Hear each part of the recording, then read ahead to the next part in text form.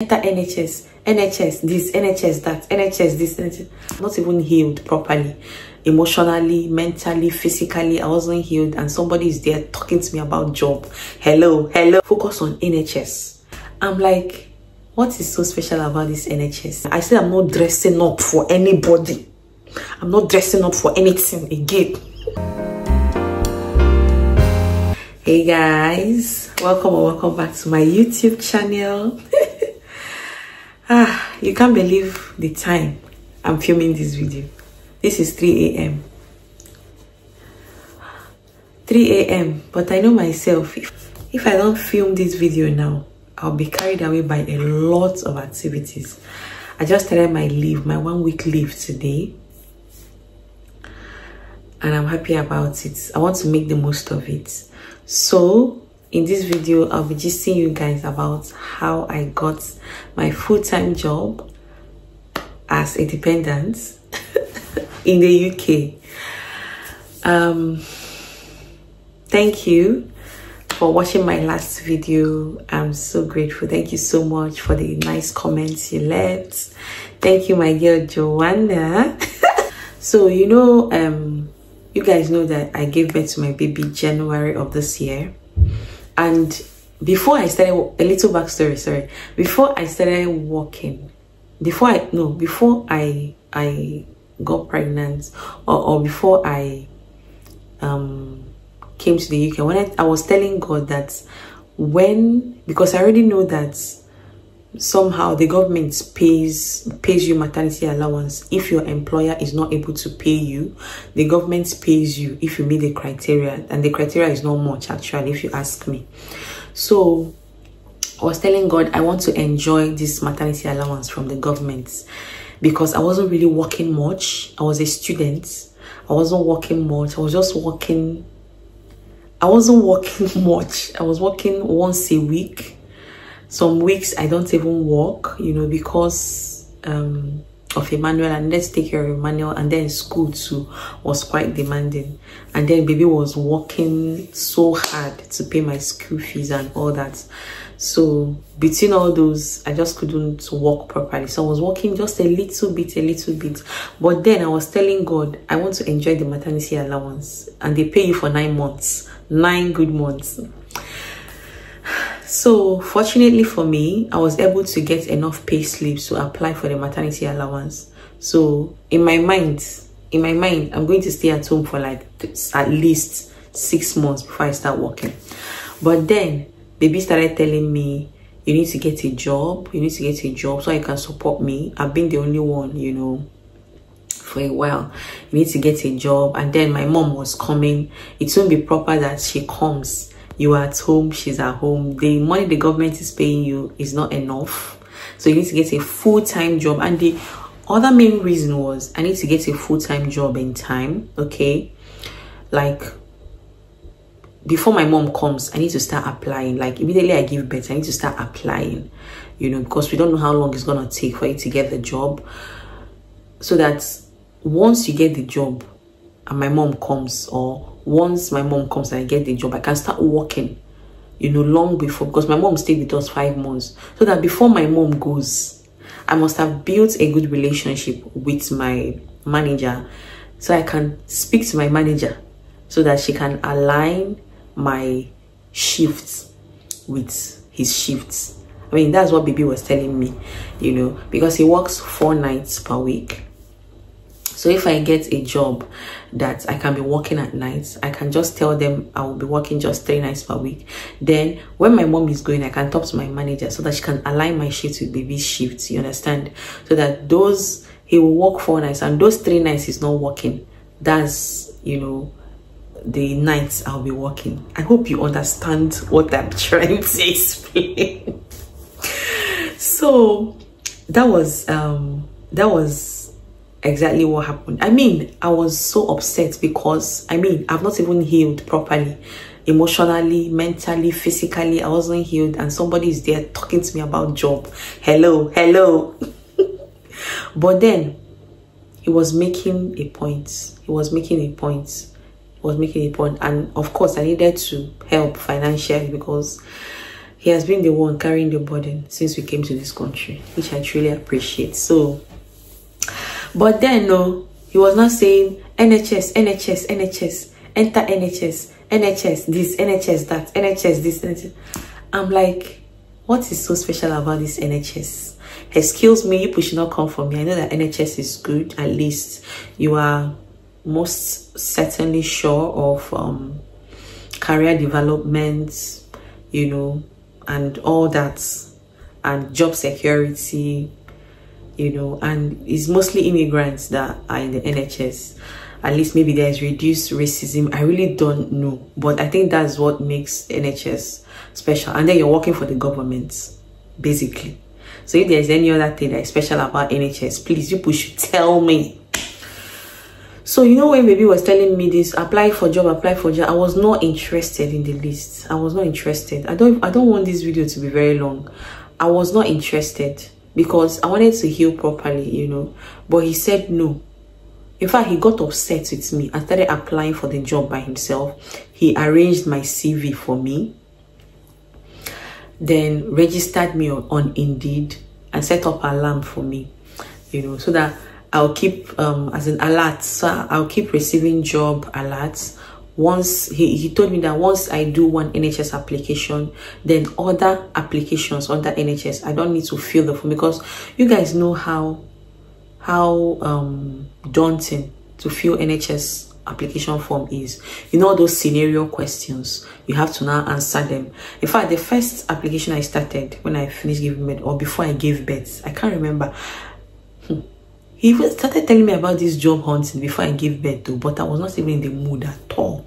I started one application. The application form was too much. I gave up and left it there. So when I gave birth, we started. I was now getting a lot of alerts, so I now managed to fill one NHS form, application form, and then I'm not working with NHS, disclaimer. I managed to fill one NHS form, and then the other forms I filled, I now used the same answer I filled in the first one to fill all of them. You get what I mean, right? So by the way, I was applying for jobs, healthcare assistants, senior healthcare assistants, pharmacy assistants, even stay-at-home jobs. I applied one with, is it Santander Bank or one other bank like that? I mean, I was just applying anything that came my way, you understand? I was receiving a lot of unfortunately, but that didn't deter me. I was still applying. So even agencies, I was just applying, sending in my application, just be applying anyhow, even, you know, community work. So I was applying like Kilode, applying.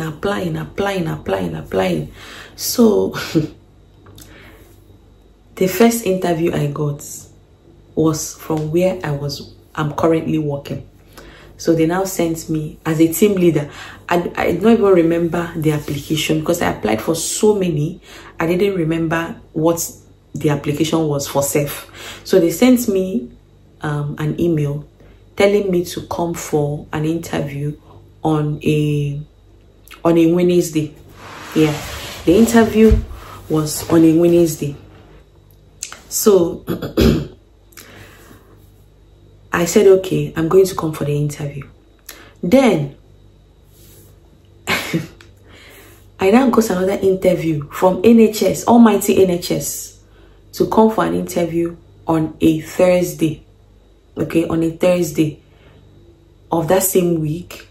So the first interview I got was on a Wednesday. Then the NHS interview was on a Thursday. And the job was for band 3. It's a band 3 role. Renal assistant, renal support worker. Yeah, renal support worker. So the person is supposed to be working in the hemodialysis unit, if you get what I mean, in the hospital. And the hospital was just a stone throw from my house. I can practically walk down to, you know, my workplace, and very, very close to my house. So I was so excited. I was so happy. I was so motivated. I called my pastor. I told my pastor that I have an interview with NHS that I need to get this job. I need to get this job because number one is band 3. I can move up the ladder fast. They can train me in school to be a nurse. Number 2 is close to my house. I can just go and come back. You know what I mean? I can take my son to school, then branch to work and do. I need to get this job. He prayed for me that I'm gonna get the job. So the first interview that I got for Wednesday, baby now advised me that I cannot combine 2 of them together. What I need to do is to postpone that first one to the following week, Monday. Then focus on NHS. Prepare for the job. I sent an email back to the first company and told them that I won't be able to attend the interview on Wednesday. They should reschedule me to Monday the following week. And I didn't get any response from them. I was really concerned. So I called them. They said, no, they can't reschedule the interview. If I miss it, I miss it. I said, no, what do you mean? I can't reschedule the interview. So the manager, I think it was the manager I picked the call. She now said, okay, she can do Friday of that week. I said, okay, Friday is fine by me. Friday is fine. So we scheduled it by Friday, 12 noon. I said, okay, let me prepare for the NHS interview first. I forgot about that one. I focused on NHS interview. I started spending sleepless nights. Within 1 week of preparations, I spent sleepless nights preparing for this interview. I watched a lot of videos, uncountable videos on YouTube. I wrote down a lot of questions. I wrote down a lot of answers. I started memorizing them. I started praying.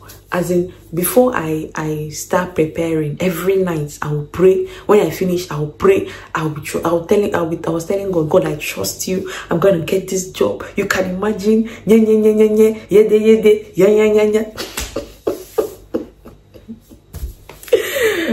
Maybe I was trying to bribe God. I really don't know, but I was so serious and I was so positive that I was gonna get this job. You know, the way I was preparing, the way I was trusting God and all that.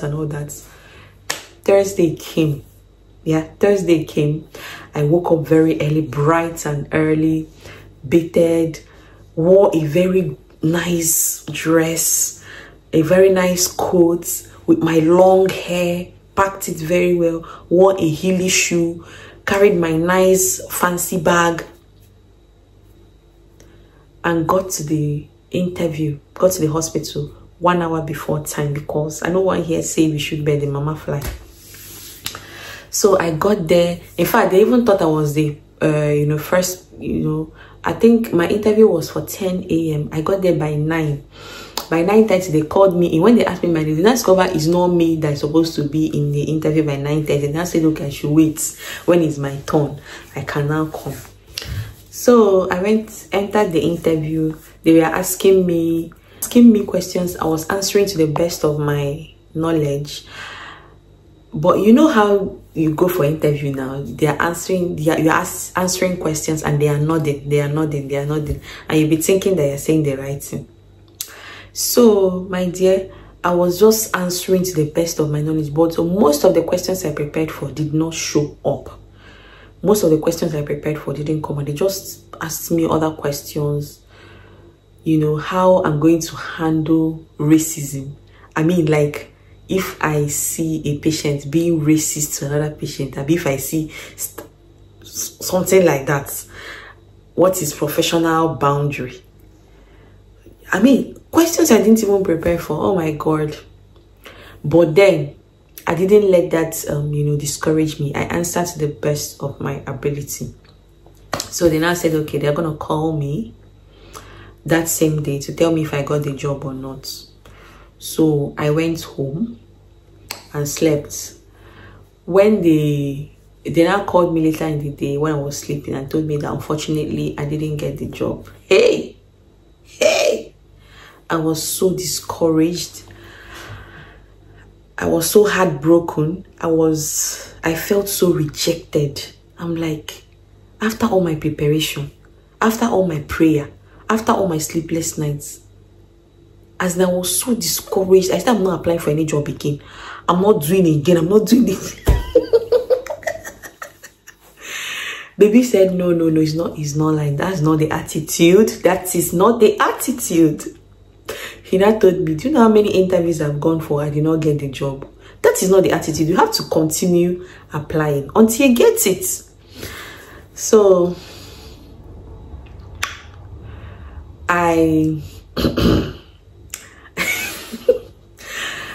then Friday came, the following day. I was so reluctant to go for this interview. Because somehow I was so sure I'm not going to get it. I don't even know what I'm going. I'm not prepared for this interview. And this job is the job of a team leader. Team leader. I have not done the job of a team leader before. I mean, you can say maybe in Nigeria when I was working as a superintendent pharmacist in a pharmacy. I don't know. Maybe you can call that a team leader job. I really don't know. But you know what I mean. I don't have that UK experience. I don't even know how I qualified to be called for the interview, knowing my work history in this country. You know what I mean? You know what I mean? So, I don't know whether I didn't think I was even gonna get the job. I was so reluctant. I was so angry in my spirit. I was feeling so heartbroken. Friday came. I was not telling baby, oh, these people did not send me confirmation email. Should I go? I don't want to go. Baby said, just go. Just go. Just go. Don't worry, they will do your interview for you, whether confirmation email or not. Sheyu said, agreed on Friday, just go. I just dragged I said, I'm not dressing up for anybody. I'm not dressing up for anything again. I was so upset. I didn't dress up. I just wore a normal gown, wore a normal, jacket that didn't look fine, wore flat shoe. Just carry myself. In fact, I dragged myself. I didn't carry myself. I dragged myself practically out of my house. So when I was in the bus, I didn't prepare for this interview, mind you. I didn't start watching video. Okay, maybe I think I watched one video to understand the role of a team leader. My brothers and sisters in the Lord, I was in the bus. I am sure it was the Holy Spirit, because left for me, that was when I said, okay, let me read about this company. Let me go to their websites and read about them and know what they are about, because I know nothing about this interview. I mean, this company. I opened my phone, just glanced through their websites, just picked one or two points. I got to the interview. I got to the place and the manager told me, you came early. Okay, just hold on for a minute. She was so nice. She now gave me the numeracy, whatever questions I should answer, just to test your reasoning and your ability to write English and do some calculations and know some things, Yeah. So I just did the thing sharp, make sure my work was clean and neat. Handed it over. I said, okay, I should give her some time before we do the oral interview. So immediately I sat down. She asked me, what do you know about the company? I don't want to call the name. What do you know about this company? And I started downloading everything I read on the bus. Can you imagine that? I started downloading everything I read on the bus. Thank God I remembered them. I started downloading everything. Then she started asking me other questions I didn't prepare for, but then I answered to the best of my ability. But she was so kind. I felt I found favor before her, because there are some questions I now give her. She will now, sort of try to supplement the answer for me, like telling me, okay, after doing that, would you also do this in this case? I say, yes, I'm going to do that. I mean, those things she was telling me I should have done, or I should have said, should have actually disqualified me. But somehow, God wanted me to get the job. And when I was applying for this job, I was telling God, give me the one that is my own. Give me the job that is my own. I want, if I remember to go to work, I am happy. If I remember work, I am happy. I don't want to be, I don't want to be tired. I want to stay there the number of months or years you want me to stay there and live peacefully with my head held high, with my how did they used to put that in English? With my shoulders held high, something like that, you know, with my dignity intact, and I want to be happy going to work. As it's very important to me that I'm happy doing what I'm doing. If I am not happy, it's useless. Forget the money, forget the job. I just want to be happy on the job. And God answered my prayers, ladies and gentlemen. So after the interview, I felt I didn't do well. I was not even expecting to get the job. I say, when we finished, she now told me, if you're okay, I would like to hire you for you to be part of our team. I said, huh? I thought you like maybe go home and then, I will go home and then you take some days to, you know, go through whatever before you make your decision. He said, well, when I see someone that can do the job and someone that really cares, I know the way I'm feeling, and I know by the way I'm feeling towards you, I know you can do the job. So if you're okay, I would like to give you the job. I said, yeah. And I was saying it, tears. I was trying to fight back tears from falling out of my eyes. So I started asking her some questions, how the job is, how many people I'll be working with, who is my line manager, blah, blah, blah. She now said, told me all those things. I'll be working with other team leaders on the shift 1 or 2, depending. I can always talk to the deputy manager, or I can always talk to her. I said, okay, you are obviously very easy to talk to, so that makes it easy. So my brothers, that was how I came out and started going home, thinking that, feeling like it was film. I said, me, team leader. His skills. And then I told her that I just want to be working 3 nights per week because my husband works 4 nights. I just want to stick with 3 nights because normally you're supposed to work 3 nights this week, 4 nights the following week, 3 nights for just like that. But I told her, let me stick to just 36 hours per week. She said, okay, that's okay. So, and I remember telling my friend Nancy, as in when I didn't get that NHS job, I remember complaining so bitterly to her. Nancy told me, you see this one, I was not telling her that I have another interview on Friday, that Friday. She now, and I'm not preparing anything, I'm not dressing well, I'm not doing anything. She now told me, you see this one where you don't go prepare for, now you go get. I mean, I didn't even take it take it to heart. But when I came out from that interview, I called Nancy and told Nancy, I got the job. So the whole onboarding process started. You know how seriously they take reference in this country. So thankfully, I was able to get reference from the agency I was working for, yeah, and then from British Red Cross because I'm a volunteer. Oh, and then I started. This is 5 months on the job now. So I'm filming this video. This is 5 months on the job. And I am happy. God answered my prayers. I'm very happy doing the job. I love going to work. I enjoy the people I am working with, the people I am working for, the people I'm taking care of. It's been amazing. It's been amazing. I think on the first month or second month of the job, somebody, one of the team leaders wanted to, discourage me. She behaved so unprofessionally towards me. And because I know that this job, God has given it to me. And if I allow this lady to disturb my peace of mind, I'm not going to enjoy this job. You know what I did? I gathered courage from the Holy Spirit, because me, normally, I would have, say, let me stay on my own. But then, I cannot allow anybody to put sand inside the garden that God has given me. I confronted her. And before you know what was happening, whatever, the point is that I had to talk to my deputy manager. I had to talk to my manager and say, everybody should respect themselves. I didn't come here to look at nobody's face. I came here to work. and I love my job, and I will not allow anybody to intimidate me. And that was how the issue was sorted. And I'm truly, truly grateful to God for coming through for me. You know, it was not escalated. Everything died down. Everybody's walking in peace and harmony now.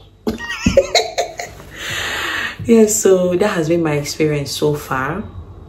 I'm grateful to God for answering my prayers. I'm grateful to God for the opportunity to get this kind of experience, you know, to get this, you know, kind of life experience and employment experience. It's been amazing. It's been amazing.